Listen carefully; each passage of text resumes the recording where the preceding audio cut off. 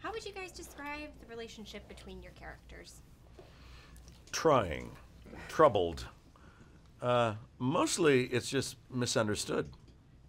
You know, he doesn't, he thinks he understands me, and I completely do not understand him at all.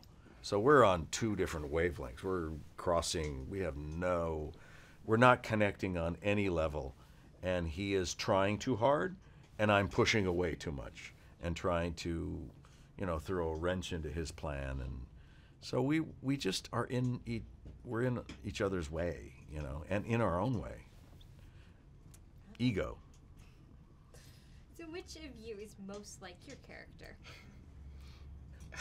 I hope he's more like his character.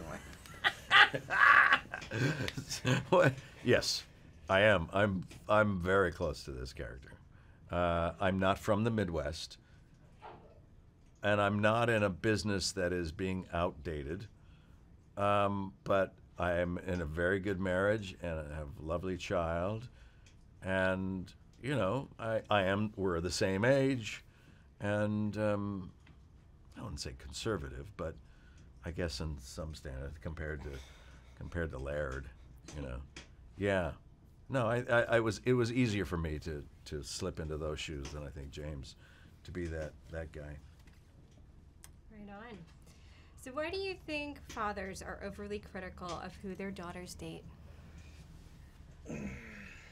Once again, well, I think I don't have a daughter, but my guess is we know, fathers know what it's like to be a younger man, and they know what younger men have on their minds, and so there's no fooling them. They know exactly what's going on. That's the thing. There's no fooling, and in some ways you think, oh, this is payback. This is what this is. This is like, okay, now you're going to see what it's like on the other side, and you do see what it's like. I went to be honest with you and sincere. I had never been fearful before. I got married, and there was a little bit of more concern because I want to be protective of my wife.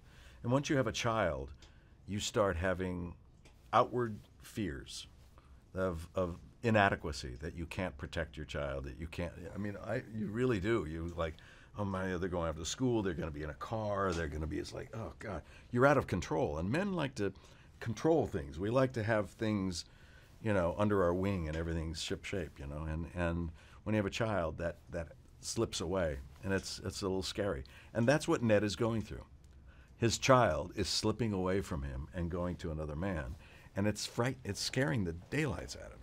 And that's why he's misbehaving like this, because he's desperate. He's absolutely desperate. And so I could relate to that. I think audiences will be able to relate to that aspect, to his aspect of wanting to find a family, to be a part of something that's meaningful. And so those are the foundation that we have in the movie. That's all couched because it's a lot of fun. A lot of laughs. Great. So do you think there is a message about family and why him? Certainly. Yeah. Yeah. It's my character wants a family. He doesn't really have one, his character is afraid that and maybe he's under some misunderstandings, but he's afraid that his family's getting away from him, that he's becoming obsolete, and I think it's really about